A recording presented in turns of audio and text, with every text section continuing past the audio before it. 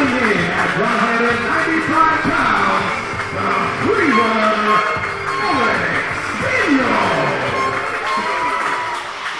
Free-runner Alex Daniels has a bright future ahead of him and an impressive history. Despite only being, I believe, 21 years of age, Daniels a finalist in Super Indy 14 a year ago. A lot of people still say Daniels should have had that tournament won. Narrowly missed a chance to qualify for Super Indy 15, but a big-time test moments away for Daniels.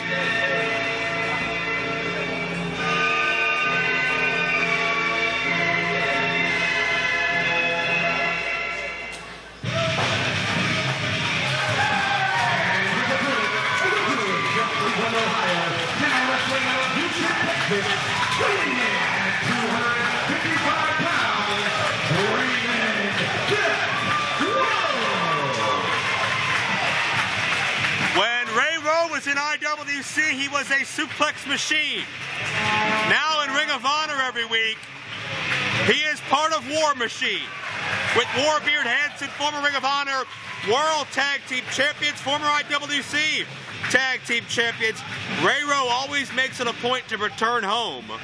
And when he always does a lot of damage. And keep in mind, Jay Worth, we talked about the Super Indy 14 final. Daniels was 1/3 of that. Bostic another third. The other third, that was Ray Rowe. Yeah. And I was going to point out that Daniels looks like he's put on a little mass, been spending some time in the gym, maybe in preparation for this match. But good Lord, look at Ray Rowe. Just a big, burly mass of violence. And for those fans listening to us right now that may be newer to IWC, how could you sum up Ray Rowe's just path of destruction in his original stint in this company in the first decade of the century? I would say the closest comparison I could give to it would be look up a tornado. Just one destruction. Well, whatever's in its path gets thrown to one side, thrown to the other, possibly destroyed. People would try and stand toe to toe with Ray Rowe, and just one after the other would fall. If you got a win against Ray Rowe, it was saying something. And we've seen Rowe in numerous matches, 3, 4, 5-team scrambles, just unleash, what, about a dozen suplexes in a row on various individuals of varying sizes? And he can mix them up, and it's not like one suplex is better than the other. He's good at all of them. And Daniels will have to look out for the death row maneuver, that knee to the back of the head from the full Nelson position. Rowe has knocked many a man out. But so far a feeling out process, and Rowe is so powerful, a lot of times people overlook his ground game, but we're seeing how proficient he is right now, and just a straight up deadlift and a takedown. And then just a splat down. That was sort of a warning. He could have very easily turned that into one of several suplexes. Instead, he just turned him around and threw him back to the mat, letting him know, here's what you're dealing with. Well, keep in mind how quick and agile Daniels is as well. There could be a possibility Daniels, and there's respect from both sides, Daniels, could he be able to leverage his way out of a Ray Rowe suplex? Oh, he could. I mean, that's definitely a possibility. But Daniels quickens the pace. Advantage free runner. Practices parkour in his off time. It's his version of self-expression. Used it to get himself through a troubled childhood, picked up a hobby, and man, making a career out of it. Multiple springboards, Ray Rowe nowhere to go to prepare. And Daniels showing he can't beat Ray Rowe at Rowe's game, but he can bring a pretty strong game of his own. Sure. Now it will. The thing is, Ray Rowe knows enough to not try and enter that game. He's not going to try and outspeed Daniels any more than Daniels is going to try and outpower Ray Rowe. And Rowe respects that. Sure. Doesn't mean he's not going to do that. Respect and a couple bucks will get you a cup of coffee. There's a difference between hesitation and respect. There's a difference between remorse and respect. Ray Rowe has respect, but he can still be that emotionless assassin. Oh, yeah. Oh! A tornado doesn't care which house it destroys. Or which chest it caves in that regard. Look at Daniels, that adjustment. So light on his feet, so quick. And Daniels can go high risk here. Rowe trying to cut him off. Took him over. May not have gotten all he wanted, but he got Ray Rowe reeling. Yeah, Ray Rowe to step out and try and rest it up again. Back in. Oh, overpowers Daniels. Rowe's like a bear. Every time you move toward him, he just grabs you in his grasp and manhandles you. Just... Ouch. And then just peppering him with a couple knuckles right to the cheekbone. And you know, we talk a lot about Rowe's power. It's easy to overlook the fact that, geez, it's not all power. He's a good technical wrestler if he needs to be too. There's all power on that exchange. Yeah, I mean, I'm not saying that there was finesse there, right there. I'm just saying it's there if he needs it. You could see that look of pain etched on the face of Daniels. And Rowe giving him no time to breathe. Camel clutch. Oh, Daniels has the knees up under him. Yeah, that alleviates some of that pressure as Rowe tries to sit back and arc the back of Daniels. Yeah, it's still a bunch of weight right on the back, on the small of the back, and then being torqued upward. And then Rowe decided to follow that through with a forearm shiver. Not really what we see from Ray Rowe very often, though, the camel clutch. True. Striking game, that would be a mistake, young Mr. Daniels. I have not met many men more diligent in their training than Ray Rowe. Yeah. When you say that, I was like I did a quick run through in my head. And the number of people that I could even say, well, maybe, it's still a pretty open debate on that. Wrestling, striking, mixed martial arts. Rowe is proficient in many forms of combat. Ooh. God, what a running knee. That could be it. Daniels looks limp. Is he out? If he's not unconscious, he's at least having questions about where he is. Uh-oh. Oh! God, I felt that. I think that one woke him up.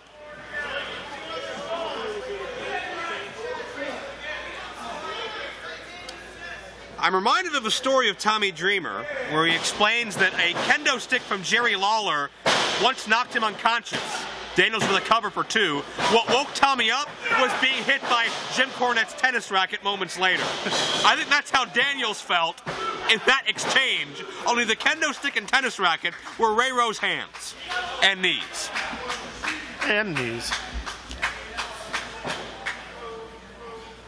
Because I think when Ray Rowe hits you, it doesn't feel like a human being hit you. No, I'd assume it's sort of like getting hit with a skittle. The cast iron cooking piece, not the candy. Yes, a skillet as opposed to the candy. Oh, you never heard it called a skittle? I'm just clarifying. Well, being that I've spent some time in the mountains, I learned that term. I'm not going to ask. Ouch! As we see this great back and forth competition, the round kicks, the forearm strikes. Mentioned Tommy Dreamer a moment ago. We'll be expecting much the same competition like this when House of Hardcore invades the Court Time Sports Center this October. And Daniels may not wake up in time to see it because Ray Rowe with a potential knockout shot. Wake up. He may be in the hospital come October. Did you see that shot? Did Rowe just say time to die, kid? I thought he said good night, kid. Either one, not very promising for the young freerunner. I was going to say the second one seemed a little more polite.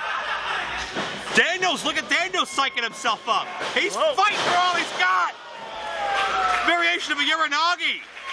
And it takes an amazing amount of upper body strength to do that to someone the size and mass of Ray Rowe. Imagine what this would do for Alex Daniels' IWC career if he was able to pin Ray Rowe here tonight in Rowe's home turf practically. Daniels will be eligible for any championship he wants, any marquee match he wants. That'd be a huge win. That's a big if, but... His kid's career will be made at just 21. Oh, what a backbreaker. And down to a gutbuster.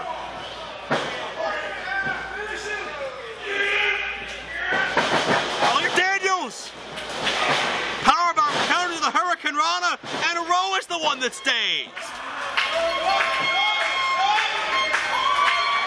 And Daniels hit the Hurricane Rana, but it looks like he landed right on the back of his head. He was a little shaken there, slow to get up to the ropes. Could this be 630? Oh, Rowe out of the way. Daniels adjusts in midair. Go! You can hear the crack throughout this building.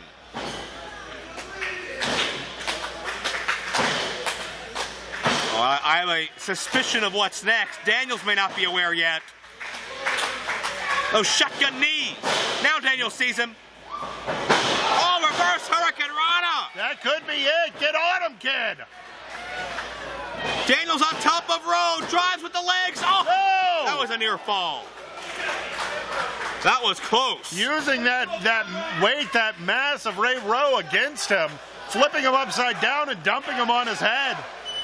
Ray retreating to the outside of the ring to try and shake it off.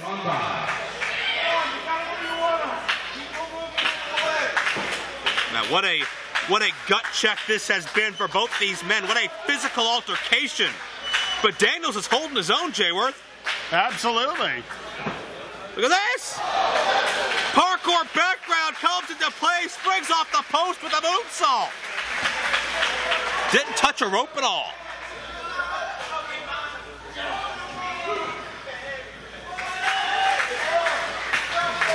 And Rowe, I don't think Rowe saw that coming.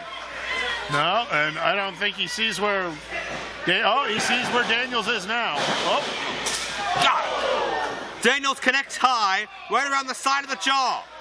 Cartwheel off the top rope to get out of the way. Oh, Rowe explodes. Another huge right. Gut wrench countered. Daniels, Enziguri out of the way. Oh.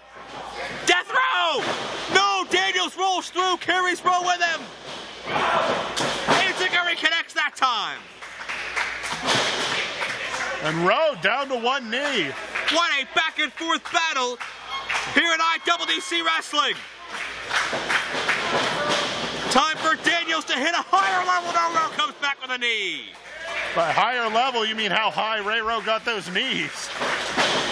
Rowe into the cover as quickly as he could. Deep hook in the leg, but not enough. What has Daniels shown you thus far? An ability to adapt, and improve. He's facing a mountain of a man who can throw him anywhere he wants, and so he's working his offense around that, which is a pretty big workaround. But so far, he's staying toe-to-toe with him. What's he shown you, Joe? He's shown me a lot of intestinal fortitude. He's shown me the will and desire to be a big-time player here in IWC, to stare into the face of the most intimidating athlete perhaps in our history. And in some instances in this matchup, come out on top. But can he get the elusive 3 count? In this position, no, as Ray Rowe looks for a potential death blow. I was going to say, it looks like he has looks like he had almost a choke out on him. Yeah, maybe attempting a suplex from high above. Good Lord. Daniels not going to wait to find out. Look at this! Oh, he caught him! Oh, Daniels, I'm not sure if it was Senton, Hurricane Rana, but either way, powerbomb. Rowe has him and defeats him.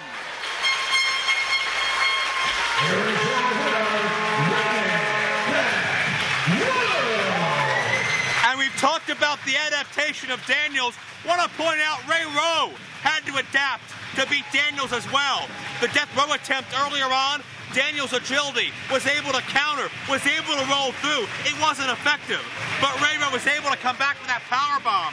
drive the air out of Daniels' body and pick up a victory, but an ovation, much deserved for both these athletes from our IWC fan base. The best way to counter a Ray Rowe suplex is to never get in it in the first place. Same thing with a throw, same thing with a power bomb. The problem is, the longer the match goes, the better a chance he has of hitting one. It was a great effort by Daniels. Just eventually his time came due. Eventually, when you're on death row, that happens.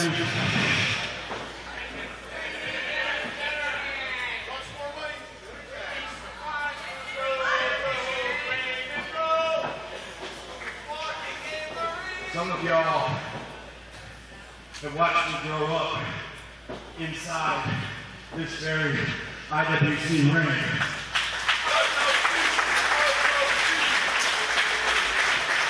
A lot of y'all have bought Ring and Row t-shirts, bandanas, pictures, all that stuff that helped me get from town to town and do what I love to do. I wouldn't be the wrestler that I am today without IWC. Which means I would not be the wrestler I am today without you people sitting in this crowd, buying tickets, buying merch, and screaming your heads off for what we do.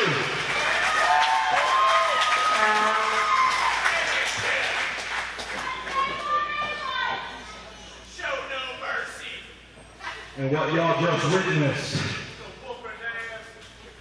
was an ass whooping. But more importantly, another Cleveland kid. Hold on, I'm a Cleveland kid too, and y'all like me. You don't have to like the Browns, but you can't feel like me. What y'all witnessed today was another Cleveland kid. Came out of the same school system that I did, trained by Johnny Gargano. Breaking in AIW. Sound familiar? Something else that should sound familiar. But this kid doesn't know when to quit. Alex, I said a lot of thank yous, but none more heartfelt than this. Thank you for the fight.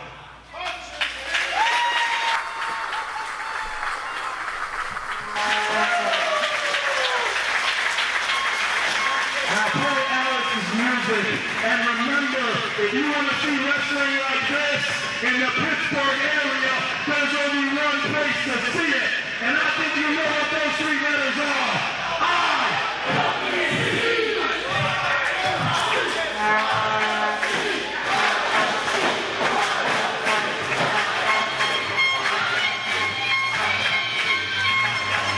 One star returns home, perhaps another born, as Ray Rowe and Alex Daniels cross paths and give you one of the damnedest fights we've seen in a while.